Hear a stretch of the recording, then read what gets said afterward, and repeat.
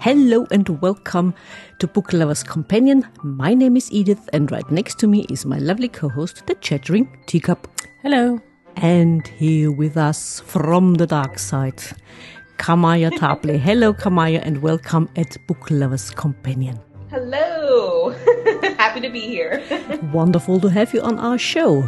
Well, the first question is, of course, what drew you to the dark side? Was it just the biscuits or cookies, as you say in the United States, or something else? Definitely, I just have that type of personality. I just like to be scared, you know? Scary movies are comedies for me. You're that kind of person, I see. I am. Maybe you can answer my question. Because sometimes they're the nicest people, fun and lovely, and they love to write gory stuff. Yes. Why is that? This combination. You know, I think that, at least in my point of view and stuff, like we just look at, blood and gore and all that type of stuff as just something just logical, something fun, something that you can experiment with. It's nice to expand your creativity in that sort of way and stuff like, I'm usually a nice person. Now, how am I going to be like if I'm a little creepier? Okay, yeah, makes sense to me. And maybe is it also because this way it is safe? No, because I like to live on the wild side. This is the wild, wild west. Unlike here. But, I mean, you have written 13 novels. You've also written poems, songs, and screenplays. And your most recent books are called Gumdrop Hollow and Lilith. Both came out in 2022. And you mentioned it before we started recording, that Gumdrop Hollow, let's start with this, shall we? Yeah. If it's okay? Yes. Because we divided the books between us, and I read Gumdrop Hollow because it's historic. It's always my thing. And of course, because the fact that it is set in Germany, in the past. What or why more exactly gave you the idea to write this kind of story? I mean, it's unusual. You're not German. You live in the United States. And why this Krampus story? Now I gave it away, but this is also in the description on Amazon. Why Krampus? Well, my favorite holiday is Christmas. But I am a spooky girl. So I'm like, there's no Christmas demons. There's none. And I also just happen to have a larger fan base in Germany. Mm-hmm. I don't know why, but a lot of books that are downloaded are there. So I'm like, okay, that book set in Germany was an ode to them. And I'm like, you know what, let's focus on, a Christmas demon in that area that it's Krampus. And not enough books are written about Krampus, Yeah, it's not something that is widely known in the US, I suppose. But there was a film a few years ago called Krampus, made in Hollywood. Yeah. Mm-hmm. And there was also an Austrian actress who was in the film. We spoke about it just before we came on. I think it was Christa Stadler who played the grandmother in the film. That makes sense. Yeah. I mean, it's widely known here, especially in Austria. I would say everywhere in the Alpine regions of the German-speaking world, just like you said. Germany, only the southern part of Germany, Bavaria, Austria, of course, and also Slovenia, some parts of Italy as well. I mean, he was present for us as a child, wasn't he? But he was. Apart from Krampus, it gets a bit confusing with different countries because he's more or less partnered with Niccolo, it's like Saint Nicholas, and he looks a bit like Santa Claus.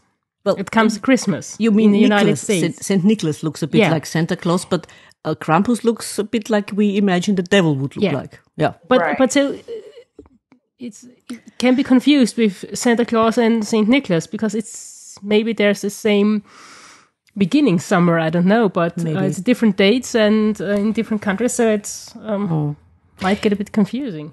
And Krampus is separate. Yeah, and it's not all fun and lovely before Christmas, like you said. Yeah. Yeah. And especially the family foods. Yes. Around Christmas? Yeah. Or maybe after, I don't know. during, who knows? And something else. What inspired you to write this strange kind of town or family moves to? I mean, it's creepy right from the start. Yeah. But what gave you the idea for this kind of town and how you put it on paper? Oh man. So I was really kind of thinking like whatchamacallit, just with them moving there, I was kind of thinking what's something new for them? You know what I mean? As you already know, they're coming out of serfdom. So that's all they've ever known. They've never been exposed to anything else. So for me, it was a nice creepy introduction to them into what for that time period would be their first step into a modern day society. And, you know, they're kind of ignorant and stuff. Like they don't know really what's going on and stuff. Like they know maybe they shouldn't trust people, but they're kind of like, I think that's kind of a hidden scary element in my opinion. And it is a young adult novel, my first one, my only one. So I think that's a nice little hint for scariness for everybody. What about the sisters? The sisters are quite different in their characters. I mean, we have the older one, Helene or Helen, as you would call them in English, and we have Hannah. She is supposed to be in danger. And we have different, like I said, different characteristics in both of them. How would you describe them from your point of view? Yeah, I definitely think Helene's a little more carefree. You know, she's been in serfdom her whole life, and just from her perspective, they have two different perspectives. So from her perspective, she's like, I get to have some freedom. You know, I get to be who I am. I get to experience this city for what it is and stuff, and just be free and live my life. And Hannah's a little more like, I don't know, she's a little more reserved. Like, so even though she's the baby of the family, she's a little more like, I'm a little apprehensive, you know, with this move. Like, should we really be trusting everything? Like, you know, she's kind of a buzzkill, I guess, is what a lot of people will say. But I think she's the only one who really notices things. And I thought that was nice to do because I think that children or preteens or teens just aren't given enough credit for being as observant as they are and stuff. So I wanted to make her kind of an observer. What would you say, looking back at writing this novel, what was your biggest challenge? Keeping it PC. Definitely keeping it PC. Keeping curse words out, keeping the death scenes to a minimum, because the hardest part was really just trying to rein myself in, because I'm like, oh man, I want to do this, I want to do that, but I'm like, oh, I'm writing this for kids, like just reel it back, you know. But that was the only hard part. Everything else was really fun. Okay. And may I ask, I mean, without giving too much away, of course, where did the idea with the oranges come from? So, whatchamacallit, at least what I've read in my studies and stuff, is that if you, from some of the tales that I read, if you give Krampus an orange and stuff like, or, you know, because at that period of time and stuff like, gifts were very limited, you know, you know, give your kids like a piece of fruit and stuff. Yeah.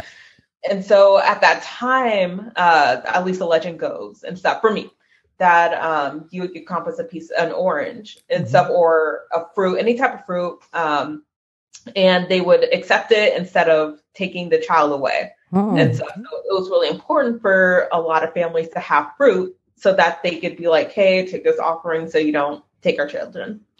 Why has nobody ever told us that, Teacup? Did you know that? I didn't. No, it's completely new to me. I had known that.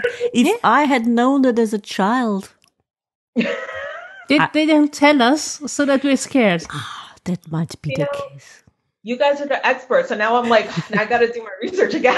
Like, did I not do enough? No, we are definitely not experts. Believe me.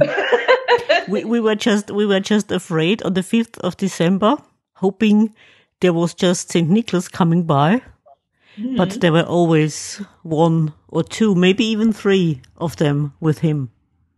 I never saw one. No, it didn't. Oh, yeah, they were there. No one ever came to my house. I mean, it's cool that when they gave us presents, but I mean, no. it was just someone in the custom. I mean, Oh, it sounds a bit strange when I say I'm from the countryside. I mean, don't get me wrong, the countryside in Austria is different than the countryside in the US, of course.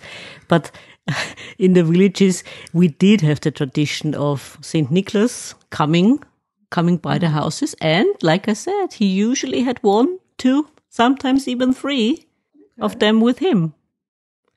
They had changed, they were rattling the chains, and they had ways to punish the naughty children and so on, but you were mostly scared. I mean, nothing happened, of course. So, yeah, but... I love learning, soaking it all in. Yeah. And, I mean, we had these, a church, we had those, what shall we call it, events where St. Nicholas came and gave gifts to the children. But at church, there was no Krampus, just St. Nicholas. So... I didn't know that about the origin. I have to talk with my parents. Definitely, I have to talk with them about it. The only story I have is that I was told by my parents that at one point, when I was a child, they asked someone to come by.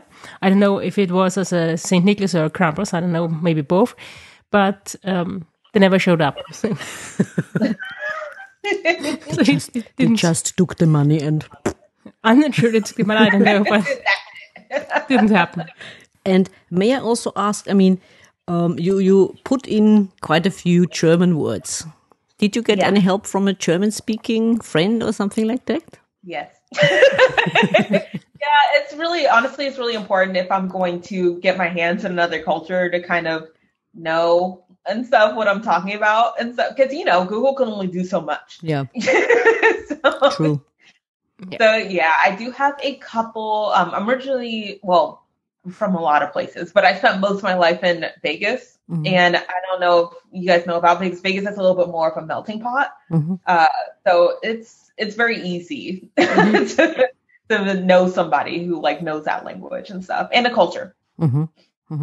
You said at the beginning that the dark or the horror part of fiction draws you in. And walk with us along the path of you becoming a dark fantasy, horror, and thriller author. Oh, man. At first, when I first got into writing, I started writing romance novels. Like the first 2 are romance novels. And I'll say this is boring. But I've always, since I was a kid, actually, I used to be really into history, growing up, all around the world. It's just always been my thing. And even today, I still travel to different countries and stuff like that. And one of the things that really interests me were the myths and legends of each country. So as I began writing and stuff, I was thinking, let me research more into this myth. Oh, this is interesting. So, writing fantasy was cool, but I'm I just need to be a little spicier. So, so I was let me write a little bit of blood and gore. Let me write a little bit of horror into this. Let me creep people out, because this is something that I wish that I could have, seen a little bit more of. Horror's kind of underrepresented in my humble opinion. Yeah. Maybe, do you think that's a fashion thing? We spoke about this with our guest last week, that it, fantasy, horror as well, is, like you said, underrepresented. And there's always a kind of fashion with different kinds of genres. Do you think that's true? The real fashion? I think that the issue with the horror not being as represented as much as, it could be, is just that people don't deem it as tasteful, especially when they're not into horror and stuff. If they're not, influenced by the culture and movies and books and all that type of stuff, seeing it on occasion will definitely make it a little more So people think it's a little more, tasteless, but I think it does have an art to it. I think people like Anne Rice and Stephen King have definitely helped kind of expand people's minds a little bit more into the visions of horror. So, it's growing. Yep, definitely. And would you also say that, now that you've mentioned Anne Rice and Stephen King, would you say horror also have some sort of subgenres, like, for example, crime fiction? Yes, 100%, 110%. I like to say that I write dark fantasy / horror, because mine specifically hones in on already existing myths and legends and just putting a twist on them. Whereas, yes, crime thrillers definitely have horror elements and, romantic horrors and stuff. There's definitely subgenres for sure. Do you think that it's more difficult or easier to base your stories on existing myths or creating your own? I think that's an interesting question, because I have done both. Creating my own, which Mother Mike and the War of the Realms was my own 100% everything. And existing legends. I think that it's a little bit easier to create something that of an existing legend, because there are people that already resonate with it. There are people that are going to understand a little bit more like what I'm talking about.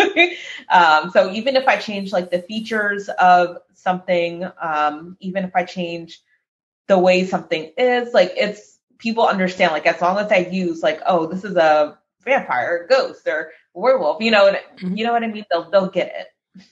Krampus. Would you also say that, since you mentioned Anne Rice and Stephen King, I mean, they are very prominent figures when talking about horror. Would you say that, because I read the one or other horror novel every now and again, that women or female writers are also underrepresented in this specific genre? 110%. 110%. I think, and even going further, for myself, being a Black female author who does go into horror and fantasy genre, I get a lot of racism. I get a lot of misogyny. And sometimes it's a little bit hard to deal with, especially social media, like my DMs, my Twitter messages, my TikTok comments and stuff. Like, there's a lot of racism, and there's a lot of misogyny. Like, I get told very often I should not be writing horror. I need to get out. I need to stop taking white people's tales. You know what I mean? Like, even though a lot of these legends are around the world, so it's difficult. So number one, yes, being a woman in horror, very hard to get respect. No one will respect you in horror, unfortunately. And then being Black, it's even harder. Yeah, it's really interesting because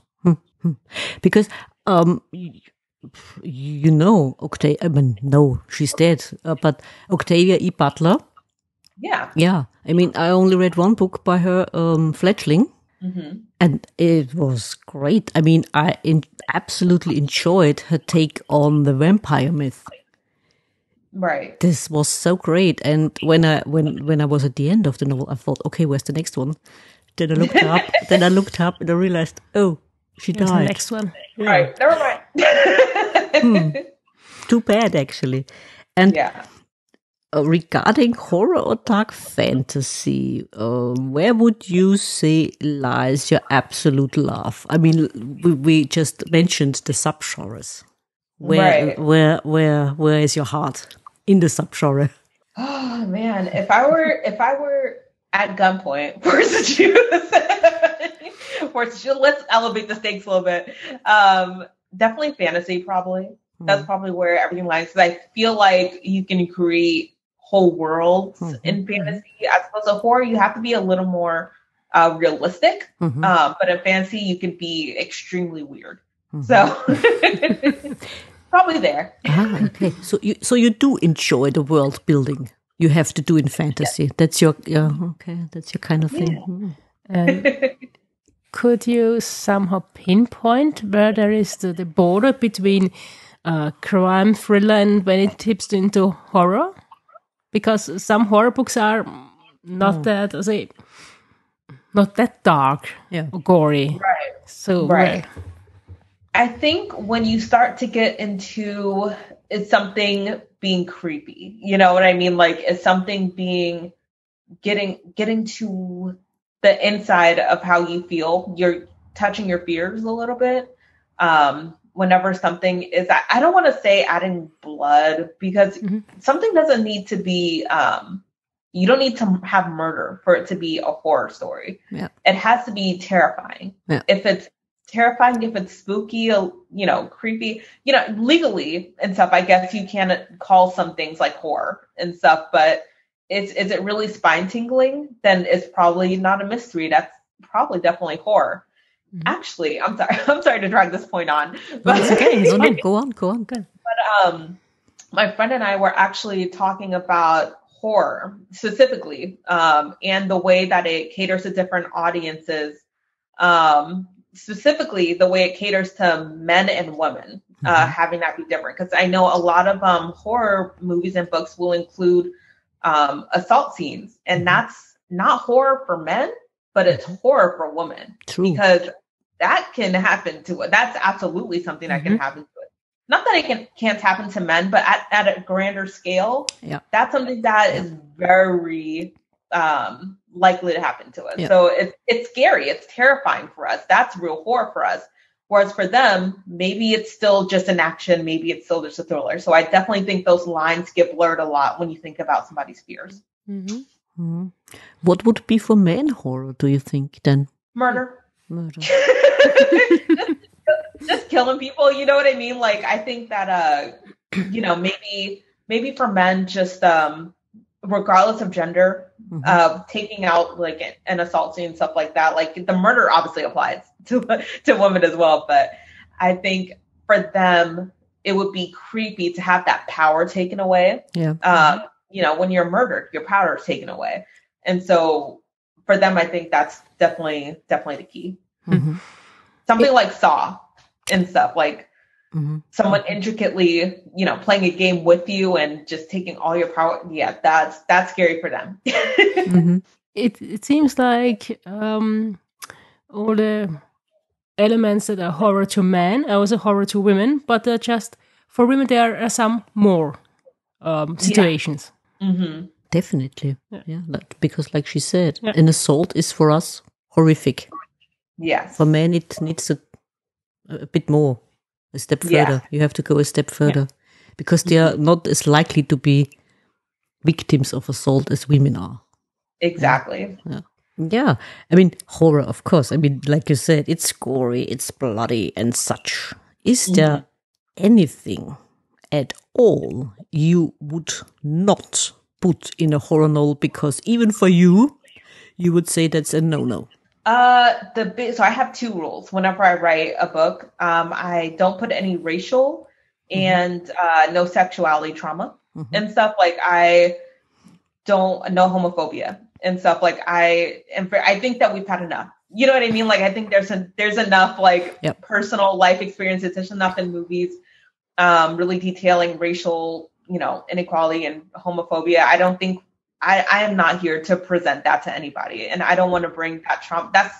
That's real life trauma and stuff to somebody. And if you can't write a horror novel without including those things, maybe you're not that good. Maybe, honestly, like maybe you're not that good. You have to touch on other things, and if those are the main things for you, maybe you should question where you are. And never kill a dog or a cat. Never. I never have that in my books. Never. Because I would literally that would be the end for me. That's my 13th reason. Like, if something happened to Chalupa, I would lose it. So, no. but there is something to it, because if I watch a film or read a book and something happens, someone breaks into a house and there's a dog or a cat involved, it's like, okay, I hope the dog survives. I hope the cat survives. I don't care about the people living there. I hope they survive. I don't know why. It's crazy. And you say you get creeped out by blood. I mean, come on. Oh, kill the people. Don't. Never mind. But the cat. Yeah, I do. It's a rule. I think it's a golden rule also for crime writers. Don't kill the dog. I would never write to the author and complain, but it's oh god, that's terrible. It's harder to take. I don't know. Yep, definitely. I feel the same way. Whenever they kill an animal, like for example, I don't know if you guys seen the movie Fear, but when they push the dog's head through the dog door and it was just a dog's severed head, I was like, oh my God. Like, ruined. No. So do you think you would write a dark version or an even darker version, let's say, of Lord of the Rings? Yeah, that's what Mother Mikan and the War of the Realms is, essentially, which is one of my books. Yeah, I have, so yeah. See? Yeah, perfect. Now, so now you can write a prequel. Oh, yes. Exactly. It would be timely at the moment, wouldn't it? I mean... I wonder why. Oh, no idea why that would be. No clue. Whatsoever. Teacup, and of course our guest. The second book, Lilith, which came out only this year. Tell us about it. I think a connection there is misogyny. So Lilith is initially about a girl named Noelle. She is kind of on like her last string and stuff, like just like I want to be a creative like my parents, but I'm really kind of failing here. Like, what am I gonna do? And then she meets Lilith, who is another woman who's just not that interested in her. And first, it's kind of like, oh, like we can go on a date and stuff, but it's not. I'm not sure if I want to be involved with you and stuff, but. They just have really strong attraction and they just end up together and just all of a sudden like Noelle is just doing better. Like she's now able to sell her stuff and, she quit smoking and all these things and they're together and blah, blah. But they end up going to a assault survivors group and hearing the stories. And for me, kind of the Roe v. Wade situation definitely inspired a little bit. I'm not gonna lie. This is not for anybody who likes men. This is not a book for that. I just wanted to write a book about that. Just getting back at people who have taken the word no from you. You know what I mean? Like, and this is people who have assaulted even cis women and trans men or trans women and trans men too, and just men who have taken that power away and stuff and just, and then they just go off and kill them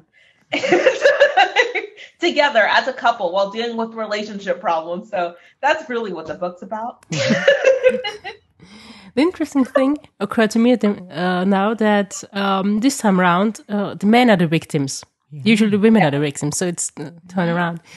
And it seems a bit like a revenge on men in this book. I think it could have been written as a romance story if you left a few bits out. Without that, yes. Definitely. Was it too gruesome for you, Teacup? Because you are a rather squeamish one. It was okay. It was okay. Yeah, it was okay. Okay. Maybe a bit of blood, but it wasn't... A bit. Tiny bit. I don't know, it wasn't that... In this book, it wasn't that creepy. Oh. Yeah. So otherwise it would have been different, but... Oh. Yeah, but being creepy, wouldn't you also say, Kamaya, that being creepy or establishing this feeling of horror has to leave a lot to the imagination? No. Nope. That's only because with this, it's really just blatant in your face on why people should be scared, because these people are committing these crimes and you don't know why, you don't know who they are. That's kind of the scary part. Like any of these men can be taken and, as essentially punished for their crimes, but they don't know who's doing it and they don't know what's going to happen to them. It's one of those things. It kind of, it touches on what I was saying earlier about what scares men, what is horrific to men, which is someone taking their power away. And it's someone they don't even know. You know what I mean? So it's just for them, it's definitely a horror type novel. Yeah, true. But the classic horror stories, wouldn't you say that the imagination is far stronger than what actually happens sometimes in the books? Sometimes. Yeah. I would say sometimes, like for example, Perfume by Peter Suskind or Patrick Suskind. Thank you. Yes, that's my favorite book. And that book's a little more, in my opinion, involves some imagination a little bit more. Yeah. And I love it. Yep. I love it 100%. The tough thing, honestly, though, about it is that a lot of people aren't, they kind of want more things in your face now. Wow, they want things a little more spelled out now than something that's at least obvious to me, but isn't obvious to them. You know, they don't really like to look under the layer. They kind of just want everything because, you know, they read a lot of, they are not read, but they listen to audiobooks and stuff. Yeah, I think that's kind of a tough thing for myself these days. I want to be more, I want to have more of that lingering, creepy type feeling where you have to use your imagination a bit more that you're referencing earlier. It's just a little hard because a lot of people want things kind of more in your face. Mm-hmm. Do you think that audiobooks changed it in the recent past, or just that changed, that brought the change? 100%. Because in my opinion, I think that, you know, when someone has an audiobook, usually they're doing something else like driving or, you know, or cooking so they need something that's going to be, you don't have time to think because you're doing something else. Like you're an adult. There's a lot of stuff we've got to get done.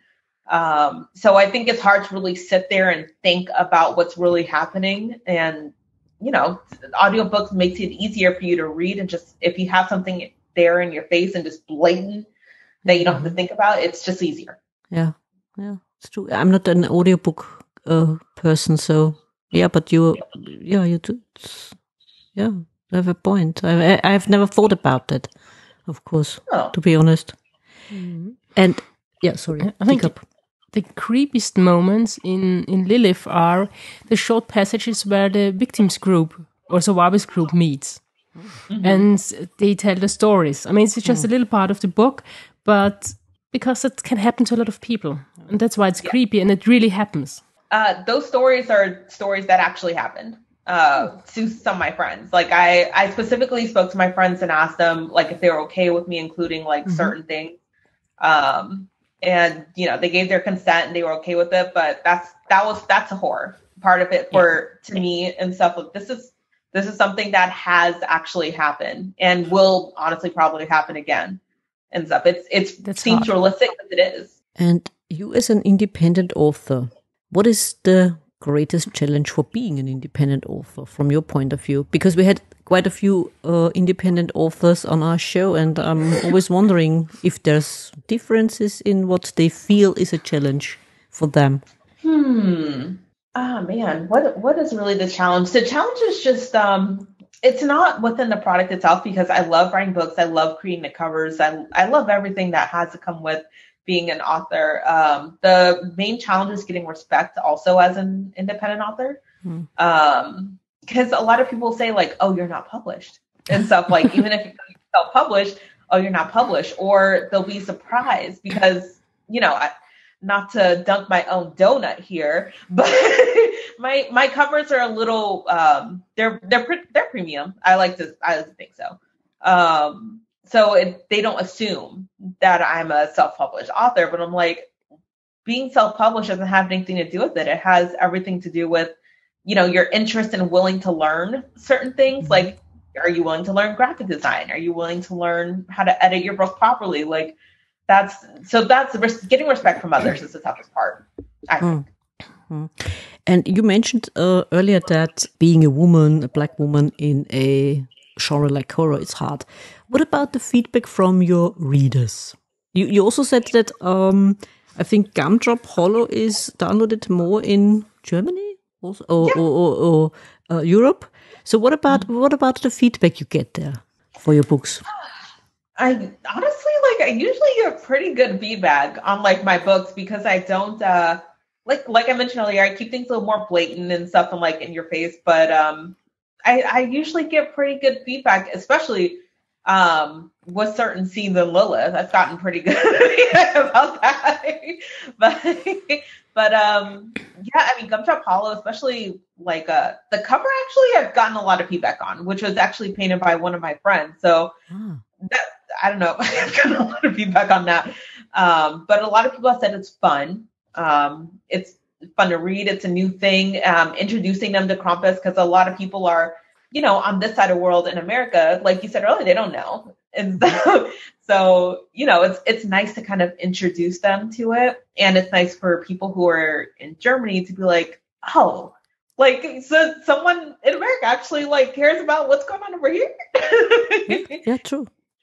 Yeah, so it's nice to hear that from them. Mm-hmm.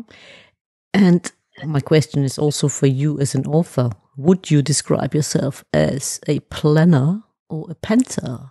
I'm a planner, because I do have I do have a tendency to go off the rails.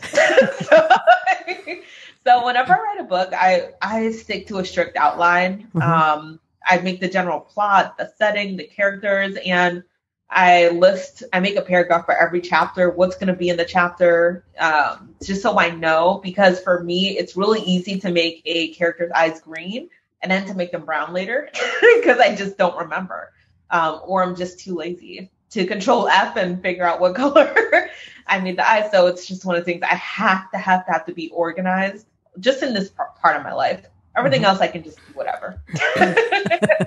You said for Gumdrop Hollow, you had to rein yourself in to not write too much because it's a young adult novel. Has it ever happened to you that you wrote something and then you said, okay, this could take a little bit more? That's a good question. That's a really good question. I want to say yes, but let me see. Maybe I would really probably think maybe in Archimedean, maybe I could have done a little bit more of the gore, a little bit more of the gore scene, but I just didn't want to make it like a fully war, not like an action type book. I just didn't want to, I wanted to fully get into like Marcellus Archimedean and his battle between Ares, the god of war in Greece, and Mars, the god of war in Rome. I really wanted to like focus on that, but I probably definitely could have included a few more death scenes. Okay. That's what you would have liked included, not the gore. Not necessarily. Maybe some death scenes. Maybe a little bit of gore. Maybe a spear through the eye or something. Of course. Something casual. Yeah. Happens every day. Yeah. And you yourself as a reader, for example, I mean, authors usually read a lot. Where is your love as a reader? Where lies it as a reader?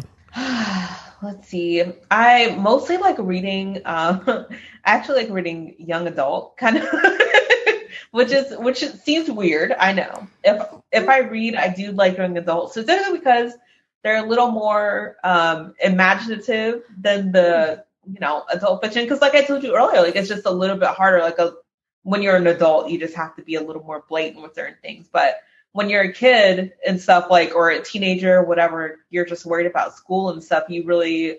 Those type of authors, I think, see that you have a little bit more time to be a little bit more imaginative. So I like young adult specifically because of that.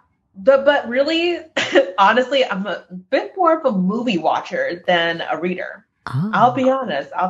Only because I'm a very visual person. Mm-hmm. So when I write, I like you to be able to picture exactly what's happening, mm-hmm. Exactly what the scene is, exactly what this person looks like. And movies kind of help me do that, because I'm like, okay, I can see what the trees are. I can see what the landscape is. It probably smells like this and that. Like it's a little more helpful to me than some of the books nowadays. Some of them I really like the Red Tent. I love that book. So the Sultan's Harem, I love that book, but movies touch a little bit more on that for me. Mm-hmm. This sense of place is more developed, would you say, also in young adult fiction? Yes. Okay. Yes, I definitely think so. I think you can see your surrounding area just a little bit more, but I don't know. I think it's a little bit more, I don't know, like I was saying before, like just a little bit more left to imagination. Mm-hmm. Than some of the fiction adult novels. Mm-hmm. Do you think that fantasy is more prominent in young adult fiction? Oh, 100%. 100%. And I think that's actually great, because it wasn't like that when I was growing up. Yeah. The books in America, at least for us and stuff, like there weren't really very many fantasy novels and stuff, or not very many horror novels, like nothing you could really kind of look at. There were more like dramas and stuff, a couple action type books and stuff, but now I think people are writing a little bit more, maybe healing that inner child, who knows, and catering fantasy a little bit more to a younger audience, but obviously they love them. You got Harry Potter, for example, that's one of the biggest ones, so I think when they saw that hit, they were like, oh, let's write a little more fantasy.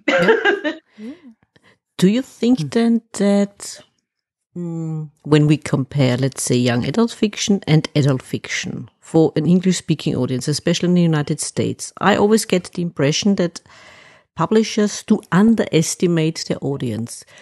Do you think that they don't make the same mistake with the young adult fiction? Or maybe I'm completely wrong. I don't know. Honestly, only because I don't really have that much experience with actual publishers and kind of the intel and what kind of they're looking for regarding to, you know, adult vs.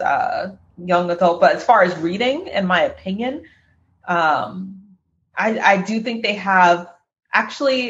underestimate the adult audience a little bit more than they do with the teenagers. I think they give teenagers a little bit more credit now than adults, because teenagers are just a little bit more creative in their minds and stuff. Like they're still developing and stuff. So I think they saw the market. You know, it's one of those things. Whenever you see like like if you want to see someone be successful, you get a Justin Bieber, or you make a boy band or a girl group, whatever, and you appeal to teenagers because those are the ones that are asking their parents, "Hey, can you buy this?" And I'll stop annoying you. It's one of those things. That's just an example and stuff, but they're seeing the market, I think, in young adults, so they're giving them a little bit more credit than they did before. Maybe the market for adult books is more set, and they have the different genres, and that's it. And for young adult novels, because they're more, let's say, newer, it's not so set, and they publish more books, more different genres. Or they give them more, freedom. Maybe. Yeah. Also, are you also afraid that you get pigeonholed with your books? Kind of. I think I get a little bit pigeonholed because I think that with certain people, with certain media outlets and publications, whatever, they kind of put me in kind of this area. So at first, when I first had my career, they were definitely putting me as just a romance author. That's it. And that's all she writes. And I'm kind of just like, I'm more multi-genre. So kind of in the middle, ended up to being multi-genre. And now it's just thrillers and horrors, which is, it's an ironic thing because I love being known as like a thriller and a horror author, but I have been pigeonholed into it. So if I tried to branch out, I don't know how successful I would be, to be completely honest. I think I've kind of made my trademark, and that can be kind of a good or a bad thing, you know? And do you also have, as an author, or maybe as a reader, a guilty pleasure which you would love to read or do love to read, but you wouldn't tell anyone, except the millions who are listening to us, of course? Or as an as an author, you would love to read, but love to write, but haven't dared yet? Let's see. It's funny that you say that, because I was just like, this week I've been thinking like, what do I want to write next? And I did decide on what I want to write next. But really I've kind of hit most of the things that I really wanted.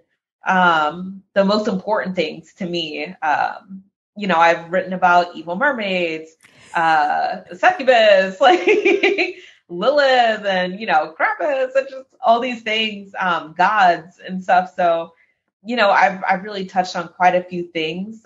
One thing, you know what? I didn't do one thing while I was just blabbering. So, a Meningol. I don't know if you've heard of a Meningol, but it's a Filipino legend where there's a person in the village who basically detaches himself from their legs and stuff. So it's just like the top half of their body, and like grows wings and like kills like children. But I'll write that in my own way. But it's something I want to write on. However, I'm very concerned about writing that just because I know people in that culture would not, I don't know, probably would be a little concerned about the way I would approach it. So it's one of those. I'm not really sure, but we'll see. We'll see. It is a concern with authors these days. I mean, I wasn't concerned when I read your Krampus book.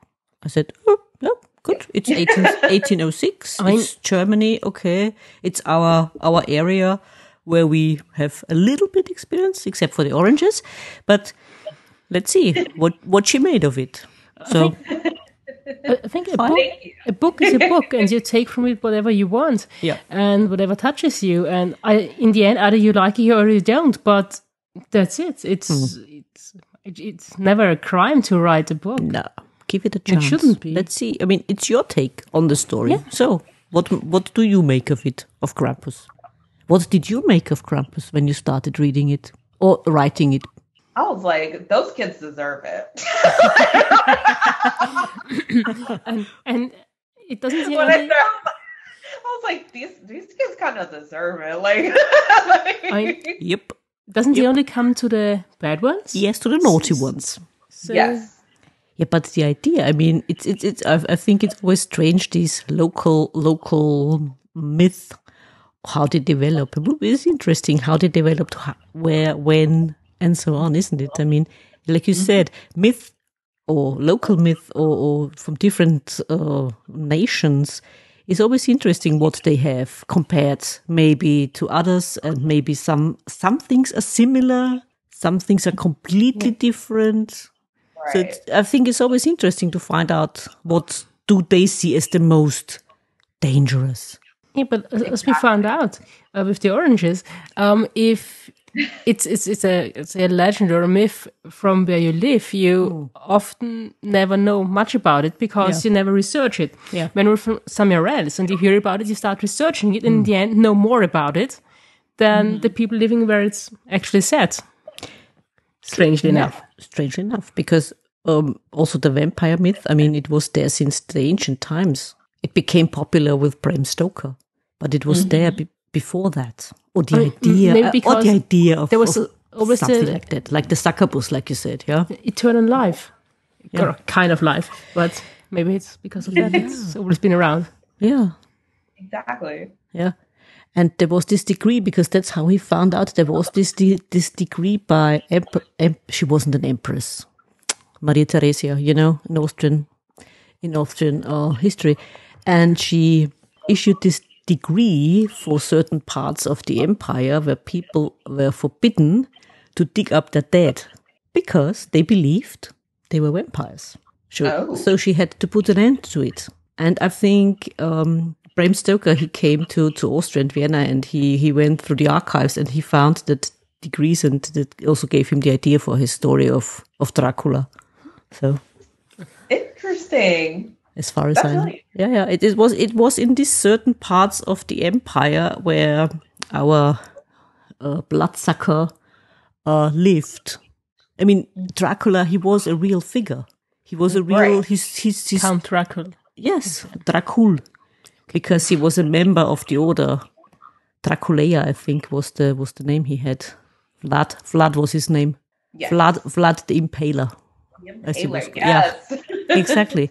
And I mean, that's what he did. And I mean, for his times, it was more or less normal.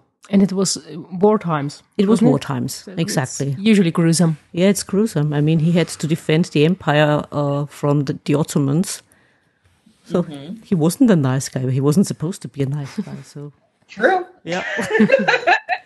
There you have it. And you have the cuddly vampires nowadays. But yeah, the sparkling vampires. Don't get me started.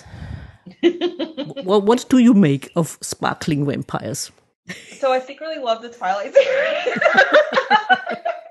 Secretly, but the reason is because it has a nostalgic twist. When I was in college, my first year in college, that's when the books started coming out, and we would all just like trade the books around because that's what we had. Like, it was a private school, Yeah. So we just like trade the books around. So for me, it's some nostalgia, but if I were introduced to it today, I'd be like, what is this? I can imagine that. Yeah. But you've never read them. I've never read them. I had to sit through the films. You made me. She made me sit through the films. What'd you think? I think the funniest scenes were with I think it was a baseball game. Ah, yeah. And I love the idea of them being kind of vegetarians. Yeah. And also there's, I don't know if it's in the book or also in the films, where she's at a gas station and some people are talking about, and she thinks it's about her, but it's about the car. Yeah. There are a few funny scenes in there. Otherwise, it's a story, but it's in one way it's well written because you read very fast. You can read it very fast. So that's a good feature of it. I just got annoyed with him, to be honest, because he was the brooding type, and he was I think when he thought about his past, or he told her about his past, and he was talking about this woman he killed at the cinema or something like that, and he was, I killed a woman. You're a fucking vampire. For goodness sake, that's what you do.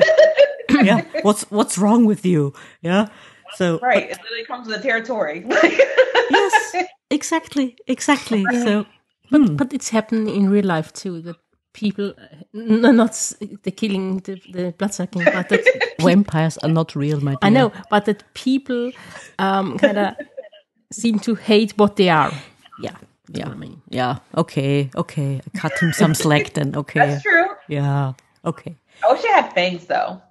I do wish I had that at least, like, because it just didn't make sense. How are you punching flesh? Yeah. You know what I mean? Yeah. Exactly. True. Yeah. Absolutely. Kamaya, 13 novels, poems, songs, screenplays. What would be your advice for any other independent aspiring author? I always say this, and I live by it myself. Like, you have to be happy with your product at the end of the day. And the reason why I say it is because a lot of people are going to be mad and stuff, or a lot of people are not going to like you. They're not going to like your product. They're going to talk a lot of crap about how do you feel? You know what I mean? Like, don't worry about other people. Some people may love it and stuff. Do you love it? Do you love yourself? Do you love what you're making? That is the most important thing, because as long as you have that, then you can do everything else. Yep. Yeah. And what was it for you that made you decide to stay an independent author? Or what was the point where I said, okay, I start out on my own and I stay an independent author? Well, first it was out of spite. Okay, that's a good one. Because, and just kind of to give some of the uglier truth to it, when I was pitching to other publishers, and not just my first novels, but up to, I think, maybe like my 7th novel and stuff, like when I was pitching, it was just, I would hear a lot of, we don't want urban characters. We don't want people of color in the front. It was a lot. We don't want to work with Black authors. It was just so much. I'm telling you, like, I faced a lot, and people don't realize the publishing industry is a lot more, it's a lot more of a game than you really think. There's a lot more racism than a lot of people think. So because of that, because I was experiencing that, I was like, I'm not going to change what I write about. Mm-hmm. And so I decided to learn myself, along the way, of course, but how to edit properly myself, how to make covers myself. I think it's definitely very clear where my evolution has gone, how to network better myself. I've just relied on myself for like a lot of things. And I'm really happy to have that kind of control, I guess, over my product. Mm-hmm. But at the end of the day, I'm also just really happy every single thing represents me, and I didn't change for anybody. Mm-hmm. And how far would you go? Let's say an editor would suggest, or friend would suggest, when he or she reads what you wrote, how far would you go? How much would you change? How much would you change in your books, in your story? Nothing. because it kind of goes back to what I was saying earlier. Like, I don't make anything public until I am happy with it. At the end of the day, like the way I edit my books, I do it at least 4 times. I do it as myself, another author, a reader, and another author again, because the 2 author segments are the most picky, at least to me, the most picky ones. So I do it at least 4 times. So if I'm putting something out there, I was happy with it. And if you have a criticism with it, that is totally okay. I am totally happy to hear your criticism. Am I going to take it? No. But only if it's illegitimate. If it's like a legitimate criticism, like, hey, well, this is not, like, maybe it's something that I skipped or something, or I didn't notice. Oh crap! Like, I'll fix that. But no, if it's something like, oh, well, you should do this and that, it's not. I'm not gonna change it. Yeah. What about your future plans? What can you share with us and our audience about your plans? What's next? Yes. So I actually decided I am for the next book. It will be a lesbian ghost story. So that's going to be the next one. I'm hoping to actually have it written and put it out by the end of this year or in January.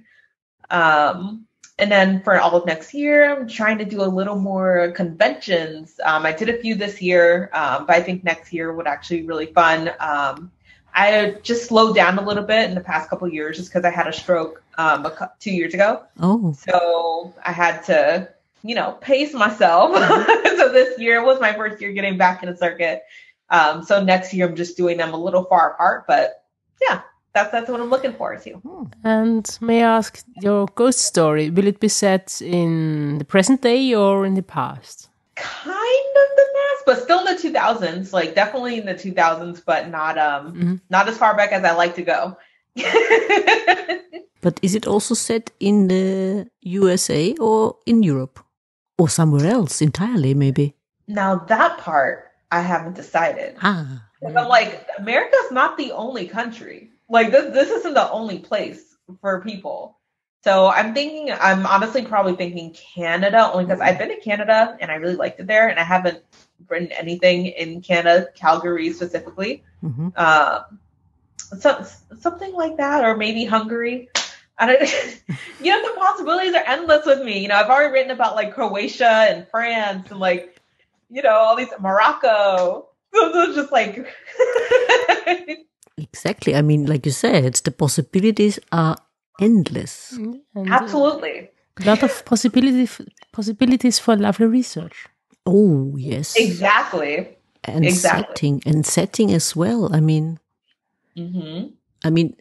don't be offended, but I mean, outside the United States, you get even better places for a good setting. You do. I've traveled, so I agree. You do get more interesting areas and stuff. Like I said, America's not the only place. Yeah, for your imagination. I mean, it gets your cogs turning when you think of other places, like you said, especially if you're a horror author. Exactly. It's like maybe, Iceland. I've been to Iceland. I really liked it there. But then again, I like the cold. Okay, yeah, okay.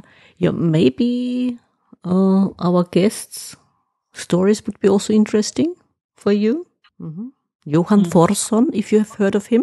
Who? Johan Thorsson. He was our guest on the show, and he has a United States publisher, and his book came out last year. Last year, it was published in English, not in Icelandic, for example. It's called White Sands, and it does have quite a touch of the supernatural. Maybe the perfect book for you. It might be. Also with a touch of Icelandic mythology. Ooh. I mean, it's crime fiction, but it has something supernatural in there. Yeah, definitely. A clear-cut crime. That's very interesting. Okay. might be your book, Tanya. Yeah, I'm gonna have to check that out, especially because I just mentioned Iceland. Like, that's a good hint right there. Glad I could help. And also, I mean, they write the most. Also, does not Irsa also write horror story books? Yep. Yeah, another Icelandic author. You might have heard of her because she's quite famous. Irsa Sigurdardóttir. Yeah, Irsa Sigurdardóttir. I have not. I've never. You should check her out. She writes crime fiction, but she also writes horror. Yeah. Okay. Oh, maybe you guys know I like horror. I shall put both names in my email so you can check them out. Do it. Definitely do it. You got my email. Yeah, exactly. Yeah, get your juices flowing there, probably. Yeah, definitely do it. I'm more than honestly, I love like finding out new things and stuff. Like nobody likes the same old all the time. Yeah, so yeah. I love branching out. Let's go. and then in between, come back to something you love and forbid it then branch out again. And put it in your books as well. Maybe. Exactly. Yeah, you never can know. do it. Yeah. Teacup, more questions for our guest? Not at the moment. Not at the moment. So, Kamaya, thank you for joining us. Absolutely. Thank you for having me. Thank you for being here. Thank you for making time for us. And it was a great pleasure talking to you. It was a great pleasure talking to you, both of you. Like, you're both great interviewers. Thank you. You did such a great job. Such a great job. Thank you for the compliment. You did enjoy this episode as much as we did? Then hit subscribe and don't miss the next episode. Also, make sure to follow us on Twitter, Facebook and Instagram. If you like to support us and buy us a coffee, you can do so via Buy Me a Coffee and other platforms. You can find all the necessary links in the description. Until next time.